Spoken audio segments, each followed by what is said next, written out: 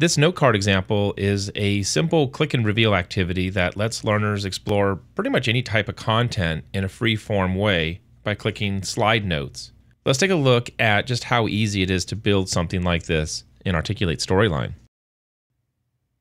All right, let's go ahead and get started by creating our initial note, and a simple rectangle does pretty well right here. We're going to do something with the rectangle just to give it a little bit more of a note card kind of feel, like it's coming up off the slide. And we're going to do that by adding a kind of a cool custom drop shadow effect to it. So to do that, we're actually going to work with the moon shape. Have you worked with that very often? You don't see the moon shape used so much. Well, the moon shape is actually perfect for creating drop shadows. Well, it looks kind of like a mustache right now, right? But when we add a dark color to it, dark fill, and then we come in here to shape effects and add a soft edge, and then make it a little bit bigger and send it to the back. Right click, send it to the back. So now just select it and then use my arrow keys. What it should happen is it starts to look like, hey, it's coming up off the page a little bit. And you can certainly tweak this a lot of different ways by changing the opacity of the shape, right? Making it lighter or darker, however you want to kind of play with that, just to control that effect. Going to go ahead and cut it. So Control X to cut it to my clipboard. And I'm going to jump into states. So edit states and just paste it and then send it to the back one more time. And that just keeps it just underneath the shape, underneath the note card shape. And just add a quick, not that big,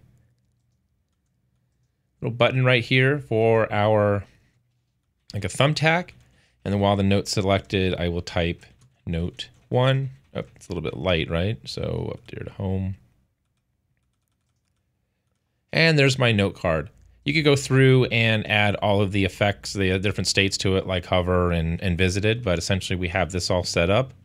And with that set up, I'm going to go ahead and create a slide layer so we can actually show content, right? Whatever we want to reveal for this first note.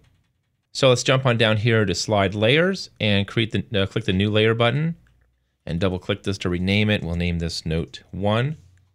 And we can, of course, style this and put any kind of content we want on here, video, a text. I'm just going to put a big old shape on here and we'll make this look like it's a note card. And right, whether we inserted a character, or I think we used Atsumi and then we actually had her holding up 1, 2 different fingers based on whichever slide layer you're on. So I'll just stage the content like this, but obviously you're going to customize this slide layer, this kind of light box effect based on how you want to use it. And we'll make a little close button. So we'll put that up here.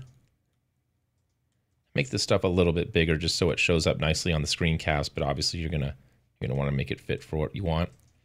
With this selected, I actually want to use this button to kind of close out of the effect. So add a trigger that says what? Not show layer, but hide layer in the current layer when I click the oval.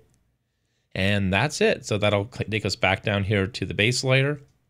Select my note card and let's add one trigger that says, hey, what? Go ahead and show me a layer. We only have one right now. When I click that rectangle and OK. And let's go ahead and preview it. All right, so come down, click, there's Atsumi, close out, and we're back down here on the layer. So the only thing you need to do going forward is duplicate your note card. So you can do that by control click dragging, right? Update the note label.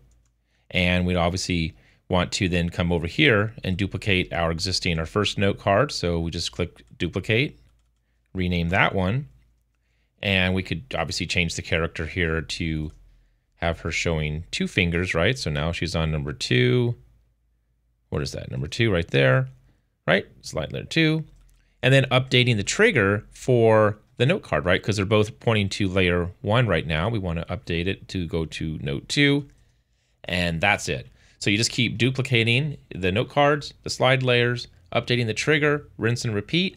And that's really how easy it is to build a note card interaction in Articulate Storyline.